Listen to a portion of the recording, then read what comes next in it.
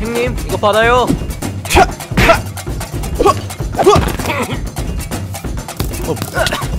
아카야! 아, 내가 여기서 이렇게 죽는구나.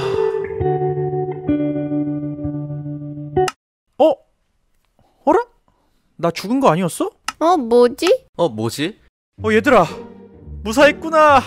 정말 다행이야. 이걸 무사했다고 해야 하나? 우리 죽다 살아났는데? 어쨌든 여기는 게임 속이니까 우린 죽어도 다시 살아나는 것 같아요. 마인크래프트 쿠피 컴퍼니. 형님 저 왔어요. 아까 왔어?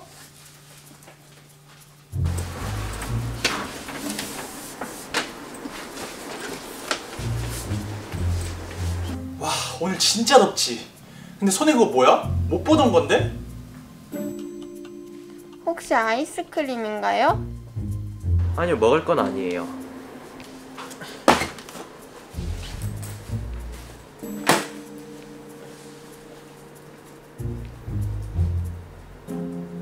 와, 뭐야 이게? 못 보던 건데? 이번에 새로 나온 신상 마인크래프트 가상현실 게임기예요.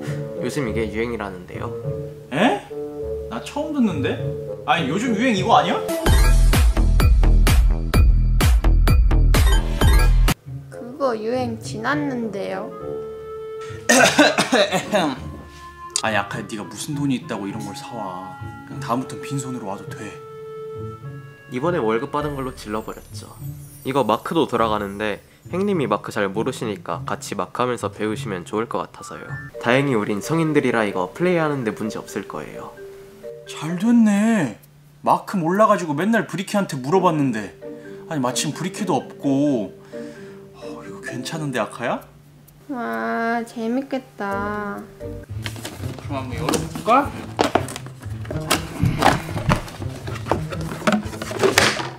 오, 뭐야 이게? 우와, 진짜 VR이네? 모르겠다. 원래 오늘 일하는 날인데 그냥 책 끼자. 아카가 또 이렇게 게임기까지 사왔으니까 바로 한번 또 해봐야겠지?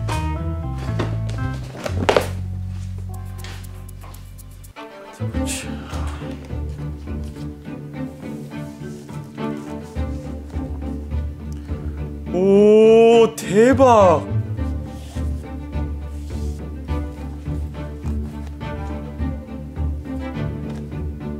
이거 완전 마인크래프트 세계인데? 야, 진짜 기술 많이 좋아졌다. 와.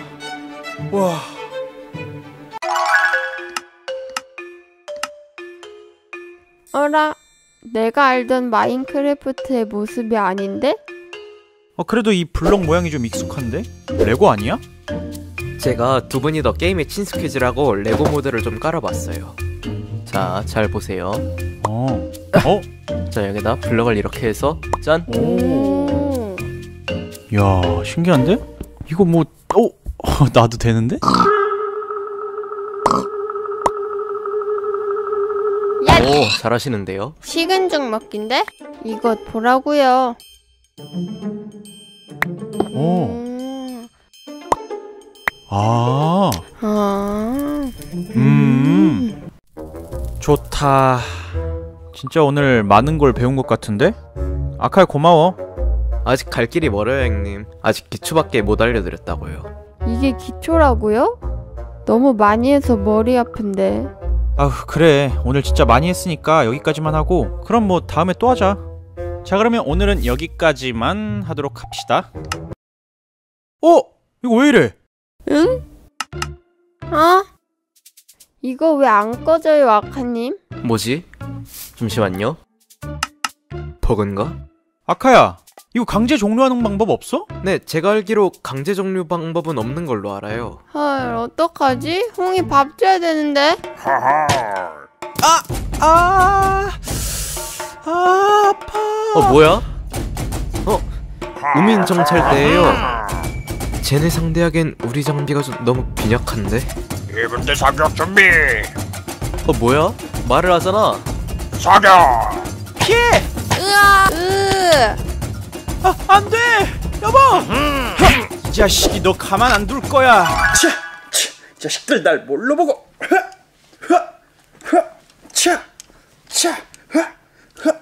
왜 그러세요? 이 양반이 드디어 일만 하다 미쳤나봐요.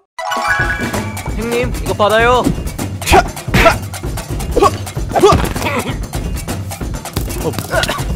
아카야! 내가 여기서 이렇게 죽는구나.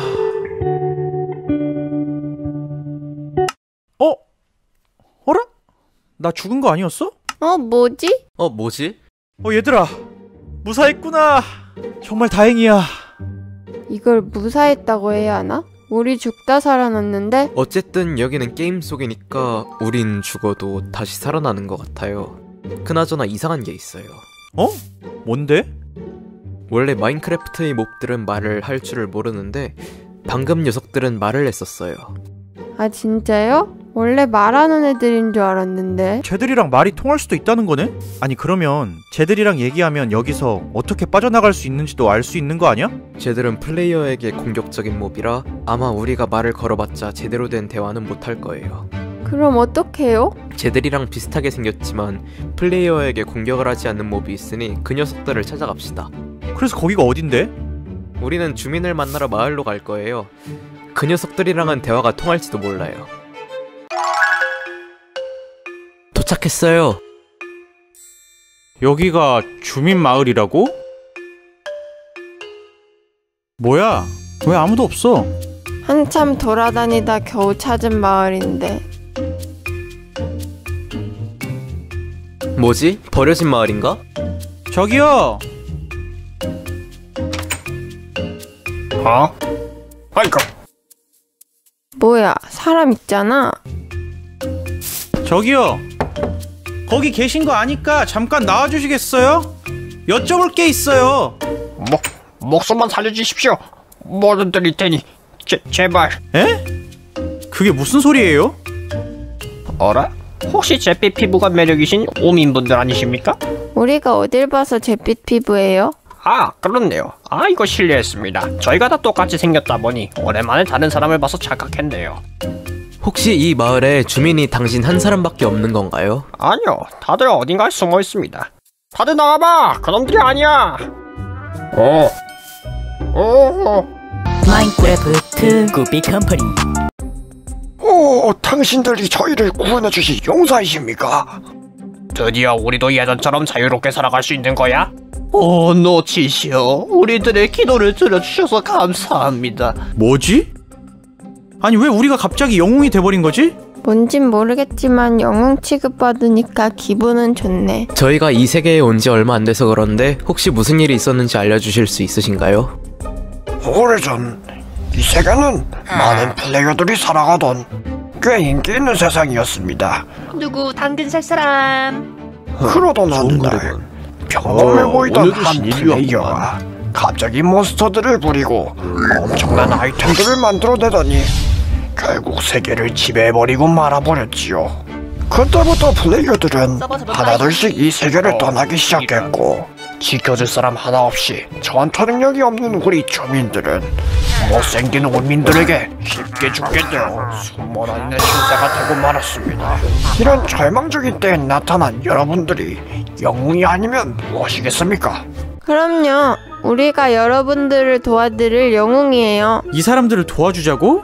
우리 빨리 로그아웃해서 홍이 밥 줘야 되잖아. 그치만 이 사람들이 너무 불쌍한걸? 아니 우린 제대로 된 장비도 없는데 어떻게 아까 그렇게 강한 녀석들이랑 싸울 수 있겠어. 그건 그렇네. 어떡하지? 방법이 아예 없는 건 아니긴 해요. 에? 마인크래프트? 드디어 주민 녀석들 모두 쓸어버릴 수 있겠고. 적습니다! 주민 녀석들은 앞으로 나와 내 화살을 맞아라. 멈춰!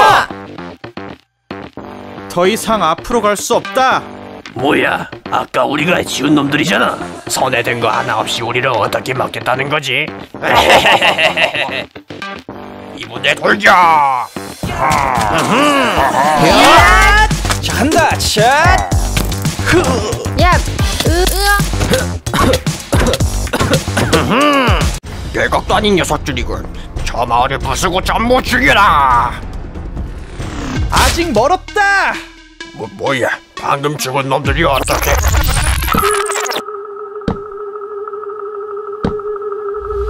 게임에서 죽어도 다시 살아나는 걸 이렇게 활용할 수 있을 줄이야. 이 정도면 문제 없지. 좀 오래 걸리겠지만 얼른 해치워버리죠. 야, 이건 말도 안 돼. 저놈들을 상대하기엔 좀 아깝지만 어쩔 수 없지. 마개수를 데려와라.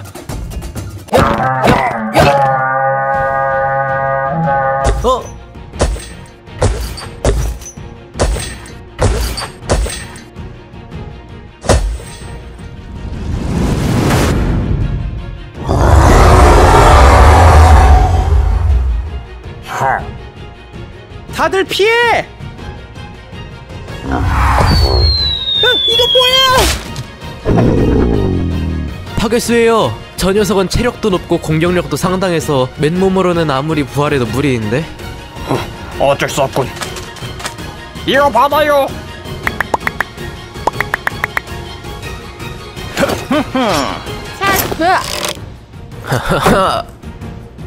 아니, 이런 아이템들이 있었어?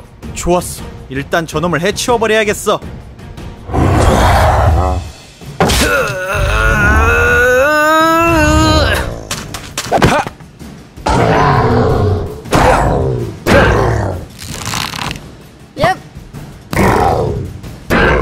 얍! 이건 말도 안 돼. 자! 마인크래프트 구비 컴퍼니. 덕분에 저희가 살았습니다. 영웅 만세! 놓치시려. 저희를 구원해 주셔서 감사합니다. 아니, 이런 아이템들이 있었으면 처음부터 주시지 그랬어요. 그게 너무 말이 안 되는 작전이라 생각했지 뭡니까? 하하하. 이게 정말 될 줄은 몰랐죠. 헤헤. 아니, 그건 그렇고 이렇게 엄청난 일을 해내면 보상 같은 걸 받기 마련 아니야? 저희가 드릴 수 있는 건 그게 다였습니다. 마을의 대장장이가 이미 저 세상으로 떠났거든요. 대신 여러분께 도움이 될 사람을 하나 알고 있습니다. 엥? 그게 누군데요? 이름은 잘 모르지만 저희는 그를 현자라고 부르고 있습니다. 이 세상의 모든 지식에 동달한 분이시지요. 아직 살아계신지는 저희도 잘 모르겠지만요. 그분은 어디 사시는데요? 저기 동쪽으로 가다 보면 나오는 바닷가의 오두막에서 지내는 걸로 알고 있습니다. 그분이 아직 살아계시다면 아마 여러분이 원하시는 정보를 얻을 수 있을 겁니다. 좋아. 그럼 동쪽의 현자를 만나러 가볼까? 그 전에 나 배가 많이 고픈데. 혹시 밥이라도 좀 나눠주시면 안 될까요?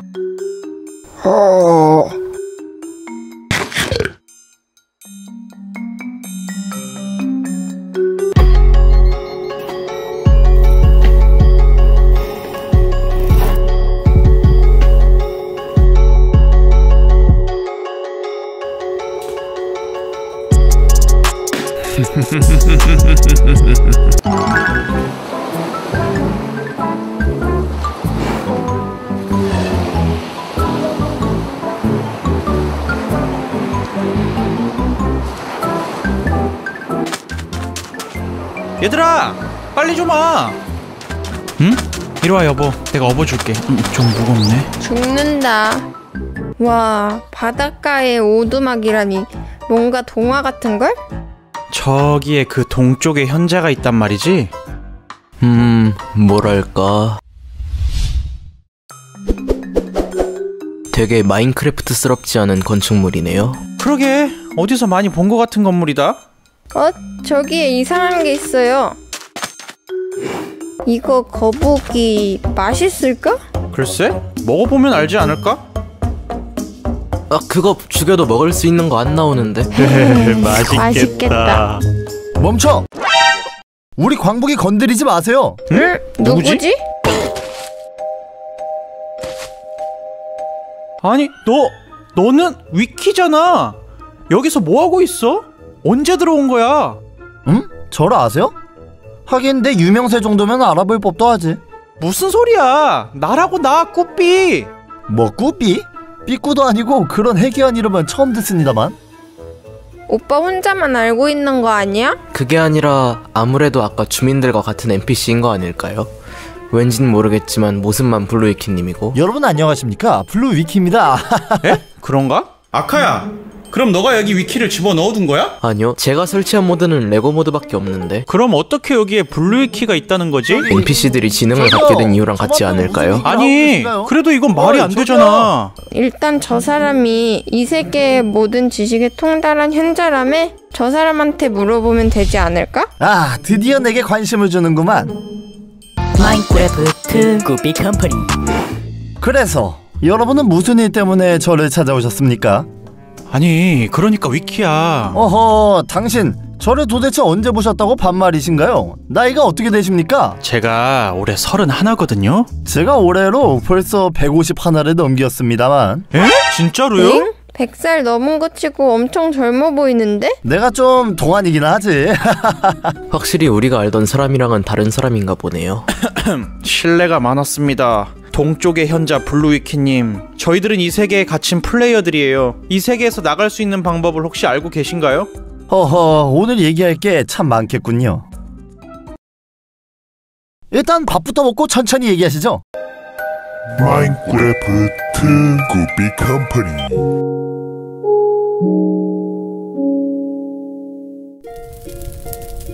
배부르다. 생각보다 마크에서의 밥이 되게 맛있네요. 자, 그래서 아까 하던 얘기를 계속 해봅시다. 어떻게 하면 이 세상에서 빠져나갈 수 있을까요? 그 이야기를 하기 전에 이 세계에 무슨 일이 있었는지 알려드려야 합니다. 오래전 이 세계는 많은 플레이어들이 살아가던 꽤 인기 있는... 에이, 그 얘기는 벌써 들었단 말이에요. 그만! 에? 벌써 들었다고? 징징이 친구들이 얘기를 해줬나 보군요. 아, 잠깐만요.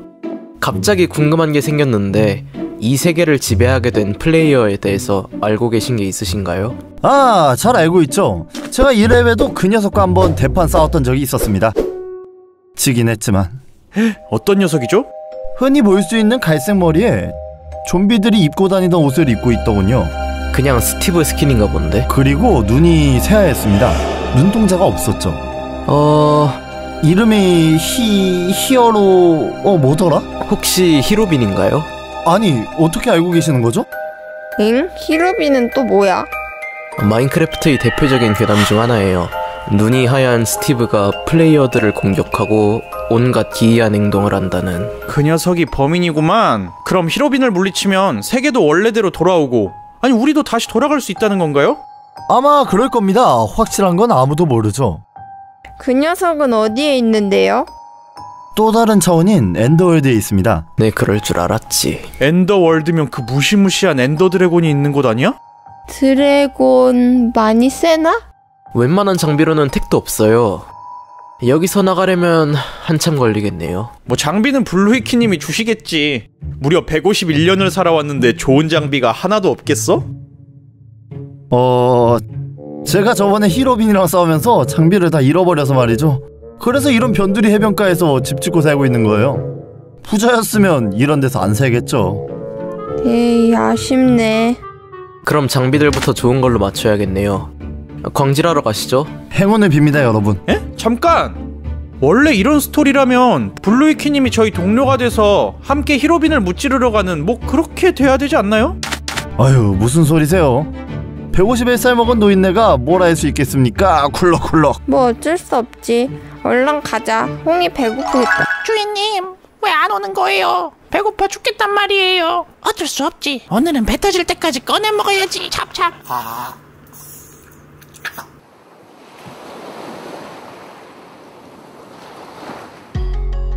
혹시 돌아올 거면 히로빈 머리 좀 갖다 주세요. 괴담 좀 쓰게. 얍.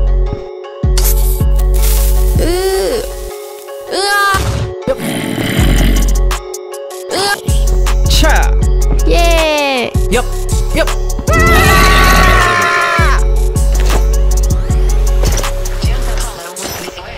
그래서 아카님, 우리가 지금 가야 되는 데가 어디라고요? 엔더월드로 가려면 엔더 포탈을 작동시켜야 되는데 엔더 포탈을 작동시키기 위한 엔더의 눈의 재료가 네더월드라는 곳에 있어요. 우리는 이 네더월드로 갈 거예요. 좋았어. 가자. 네더월드로.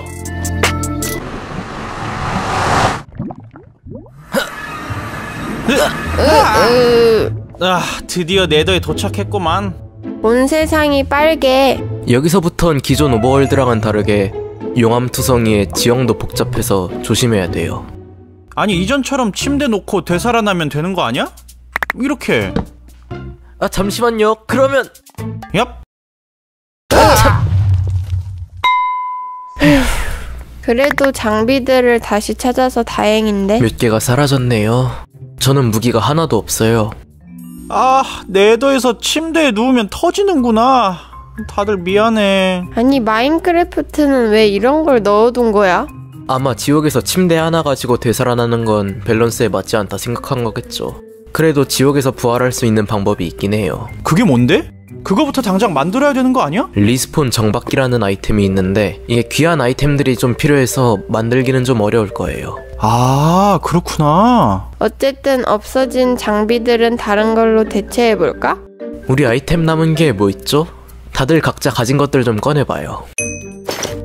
잠깐, 금이 왜 이렇게 많아요? 이거 쓸 데도 거의 없는데? 응? 금이 쓸데없다고?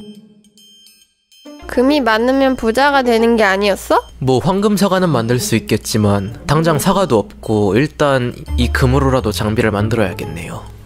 마인크래프트 쿠피 컴퍼니.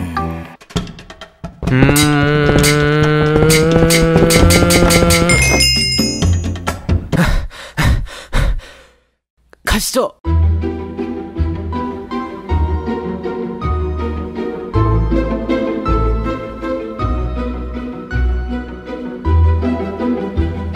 광고 주세요. 아니 도대체 그 네더 요새는 어디에 있는 거야? 우리 먹을 것도 벌써 거의 다 떨어져 가는데. 원래 네더 요새가 좀 찾기 힘들어요. 찾을 수 있는 단서도 별로 없고 한참 돌아다니다 보면 언젠간 나올 거예요. 우리가 운이 없는 건가 그럼? 저거 먹을 수 있나? 아, 호글린이네요. 저거 좀 센데. 쟤 죽이면 돼지고기 나와요. 오케이.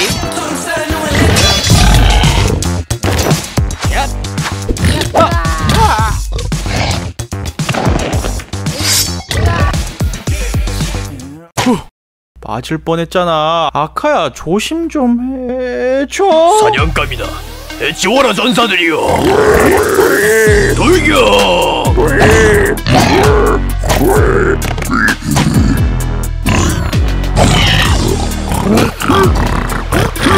피글린 종족이에요. 네더의 주민이라고 불리는데 다행히 저희랑 말이 통할 것 같아요. 에? 말이 통할 거라고? 반갑습니다. 제 이름은 꾸삐입니다. 내 녀석 반짝이지 못하다. 반짝이지 못하는 녀석은 우리의 사냥감이 될 뿐이다. 말이 안 통할 것 같은데? 아니 아카야 어떻게 좀 해봐. 안녕 얘들아. 이 녀석들 정말 반짝인다. 반짝일 줄 아는 녀석들은 우리의 친구다. 아 뭐야? 아니 왜 나한테만 이러는 건데? 아 꾸삐 형, 이 친구들은 금을 되게 좋아하는데 아까 만들었던 금칼 좀 들어보시겠어요? 에? 금칼? 뭐야, 반짝이는 검이잖아. 그렇다면 이 녀석도 우리의 친구다. 내 녀석 반짝이는 검이잖아. 뭐야, 얘네 좀 많이 이상한데? 그만큼 금에 진심인 친구들이에요. 아까 금을 많이 캐둔 게 신의 한 수였네. 일단 계속 금칼을 들고 다닐 순 없으니까 금바지라도 입고 있어요. 뭐야, 반짝이는 바지잖아. 아휴, 이제야 다들 좀 얌전해졌네. 혹시 네더 요새가 어디 있는지 알고 계신가요? 요새? 그게 뭐지? 넌 아냐? 혹시 그 높인 날이 말하는 거 아니냐, 대장? 그거 맞아요. 거기가 어딘지 알려줄 수 있어요? 여기서 그리 안 멀다, 친구. 데려다준다. 아, 이게 웬 떡이람? 드디어 일이 좀 풀리기 시작했네. 도착했다, 친구들. 와, 여기가 네더 요새구나. 이제 여기서 뭘 해야 된다고 아카야? 여기서 이제 블레이즈 녀석들을 사냥해서 블레이즈 막대를 얻어야 해요. 친구들 또 도움이 필요하나? 블레이즈 잡는 것도 도와줄 수 있어? 아, 얘네들은 블레이즈는 공격 안 하는데. 좋다. 우리 친구들 돕는다. 이걸 도와준다고? 단 조건이 있다. 조건이 뭔데? 우리들 반짝이 원한다.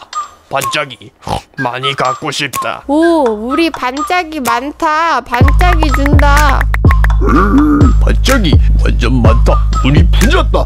반짝이 많이 줬으니 우리도 선물 준다. 아, 이건 맞다. 얘네도 엔더 진주를 줬었지. 응? 이거 필요한 거야? 엔더의 눈을 만들려면 아까 말했던 블레이즈 막대랑 엔더 진주가 필요해요. 오. 총 몇 개가 필요한데요? 넉넉 잡아 12개는 있어야 되는데 11개나 줬네요. 우리 운이 좀 따라주는걸? 가자 친구들. 블레이즈 잡는 것도 도와준다. 마인크래프트. 야! 덕분에 우리가 원하는 걸 쉽게 얻을 수 있었어. 고마워 피글린 친구들. 아니다. 우리도 반짝이 많아졌다. 윈윈이다. 말은 되게 단순하게 하면서 윈윈이라는 말도 안 해요. 근데 저 시커먼 키다리는 뭐예요? 응? 아무것도 없는데? 아닌데 분명 있었는데. 아야. 엔더맨. 마침 우리 진주 하나 부족했는데 잡아요.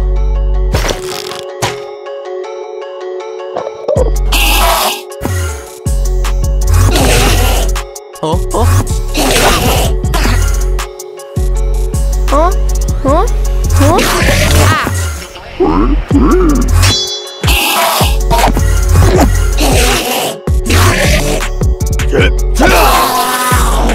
자, 마인크래프트 구피 컴퍼니.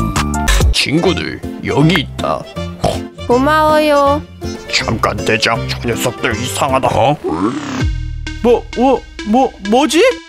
갑자기 다들 왜 그래? 설마 녀석들 더 이상 반짝이지 않는다. 에? 반짝이지 못한 녀석은 우리의 사냥감이 될 뿐이다. 또 시작이야. 금갑옷 내구도가 되게 낮아서 깨져버렸나봐요. 이제 어떻게 해요, 아카님? 저기에 무너진 포탈이 있어요. 아까 얻은 흑요석으로 포탈 고쳐서 도망가요. 빨리 들어와요.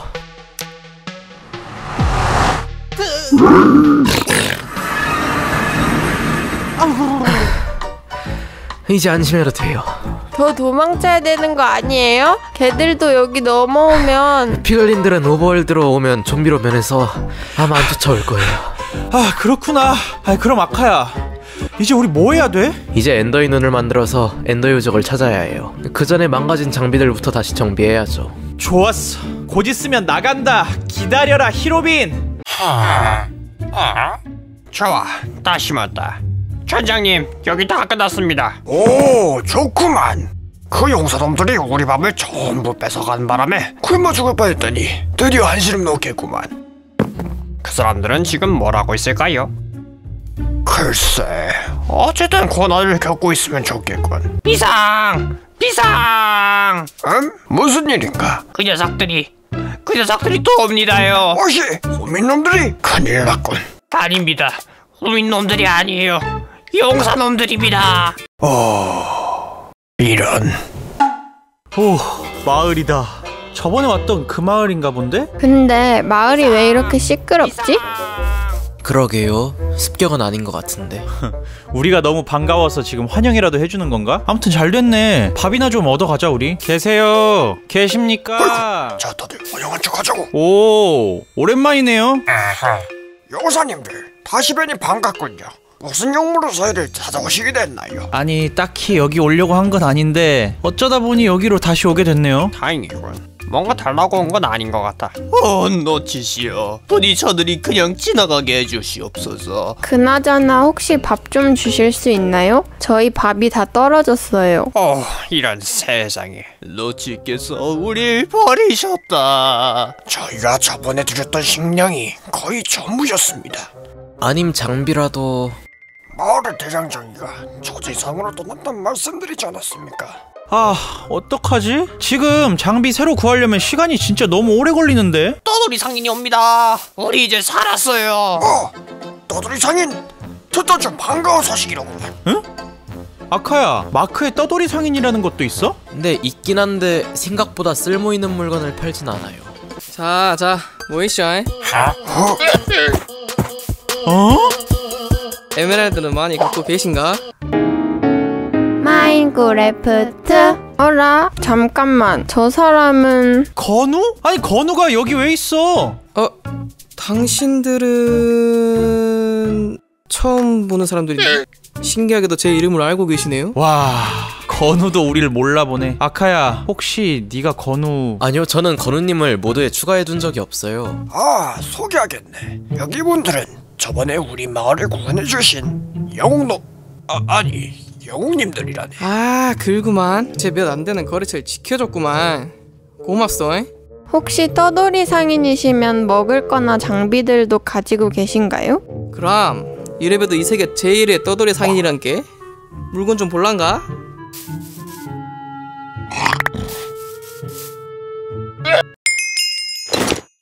오, 이 다이아 바지는 얼마예요? 27 에메랄드입니다. 에메랄드요? 아카야, 마크에 에메랄드도 있어? 주민이나 떠돌이 상인이랑 거래할 때 쓰는 광물인데 저희 에메랄드는 단 한 개도 없어요. 빈털터리구만. 에메랄드 없으면 저리 가시오. 자, 다음. 아쉽네. 오, 식량이다. 식량이야. 이건 개당 얼마요? 그건 개당 3 에메랄드입니다. 이 지팡이는 얼마인가? 그건 싸게 5 에메랄드 드릴게요. 자네는 한결같이 물건들을 비싸게 파는구만. 잠깐, 주민 여러분들 주목. 우민들을 치우면 에메랄드를 줄 텐데 그거 다 주워가신 거 아니에요? 우린 에메랄드를 먹은 기억이 없는데. 뭐 가져간 건 그렇다 치고 저희 그래도 영웅인데 에메랄드로 저희 필요한 것들 좀 사주세요. 놓치시오. 부디 저 악마들을 내도의 불구덩이에 빠뜨려 주소서. 마인크래프트 쿠피 컴퍼니. 이 정도면 장비는 충분하겠는데? 오랜만에 큰 거래를 성사시켜서 기분이 좋네. 보너스로 제가 아는 안에서 정보와 꿀팁을 드릴란께 물어보시오. 정보라고? 이래봬도 이것저것 떠돌아다니면서 알게 된 정보가 꽤 많다니까. 안 그래도 궁금했던 게 동쪽의 현자 블루이키나 건우님은 플레이어가 아닌가요? 나도 왜 내가 이 모습을 하고 있는 건지 모르는데 처음엔 나도 다른 떠돌이 상인이랑 똑같은 모습이었단께. 엥? 그럼 언제 모습이 바뀐 거예요? 아마 히로빈인가 걔가 세계를 엎어버렸을 때였을 거요. 아니 도대체 히로빈이 건우랑 블루이키를 어떻게 알고 모습을 바꿔버린 거야? 그러고 보니 여러분의 목표가 히로빈을 콱 담가본다는 거죠. 그렇죠. 그러면 역할을 확실히 나눠두는 것도 좋을 거요. 대표적으로 전사 궁수구만. 히로빈을 담가보려면 언더 드래곤도 잡아야 쓴디. 드래곤이 하늘을 날기도 한디 땅에 내려와보면 화살이 안 통한단께라. 아, 그렇구나. 그런데 제가 쓸 검이랑 활이 없네요. 저는 어떻게 싸워야 할지. 그러면 포션을 던져서 공격해불고 팀을 보조하는, 말하자면 그것이 뭐요? 포션 장인이겠구만. 오, 그거 좋은 생각인데요. 마침 남는 블레이즈 막대들도 있고. 좋아, 그럼 이제 슬슬 가볼까? 엔더 유적 가려면 한참 가야 되잖아.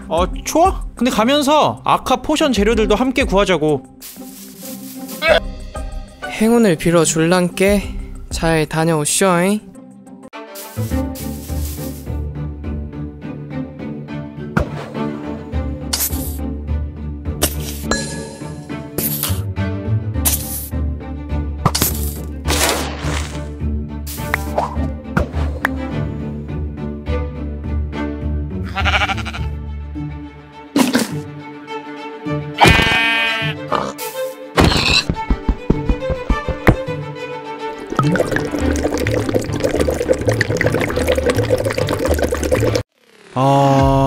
얼마나 더 가야 하지?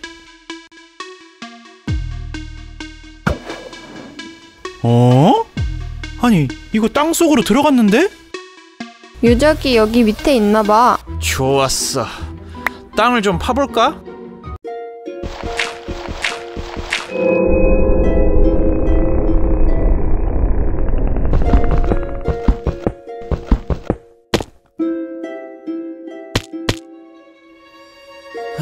우리 운이 되게 좋네요. 엔더 유적에 도착해도 포탈 찾는데 한 세월인데. 이제 진짜 마지막이구나. 좋아. 빨리 엔더 드래곤이랑 히로빈 무찌르고 이 세계에서 빨리 빠져나가자고. 마인크래프트 쿠피 컴퍼니.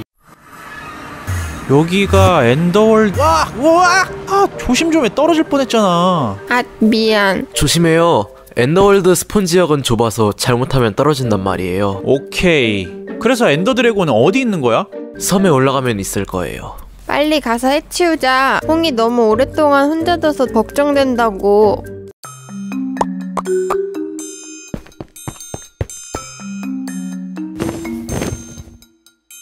벌써 여기까지 오다니 대단하구나. 뭐야? 엔더 드래곤이 말도 했어? 당연히 말 못하죠. 히로빈 짓이겠죠 뭐. 그래서 히로빈은 어디 있지? 히로빈님을 만나고 싶나? 어림도 없지. 내 놈들은 여기까지다. 바로 나 엔더 드래곤이 상대해줄 테니. 엔더 드래곤을 잡으려면 먼저 흑요석 기둥 위에 있는 엔더 수정부터 부숴야 해요. 홍이 누나님, 화살로 엔더 수정 좀 터뜨려주세요. 오케이. 꾸삐 형은 엔더 드래곤의 어그로를 끌어주세요. 잠깐! 나 혼자? 저 드래곤 엄청 세지 않아? 그럼 이거 하나 던져드릴게요. 잠깐, 나 느려졌는데. 마인크래프트? 그게 무슨 물약이냐면 뭐야, 멀쩡하네? 방금 던진 게 거북도사의 물약이거든요. 느려지는 대신 방어력이 엄청 강해져요. 마지막 하나. 벌써 수정을 다 폭파시키다니. 하지만 아직 이 몸이 쓰러지진 않았다. 뭐야, 화살이 안 먹혀. 드래곤이 포탈 위에 있을 땐 화살이 안 먹혀요. 나의 충직한 하수인 엔더맨들이여, 나를 지켜라. 이제 다시 돌아왔네. 그럼 이제 내 차례인가? 꾸삐 형, 이거 받아요. 오! 강해진 기분이 드는데? 지생이랑 신속 힘 버프예요. 엔더맨들 좀 처리해줘요. 오케이.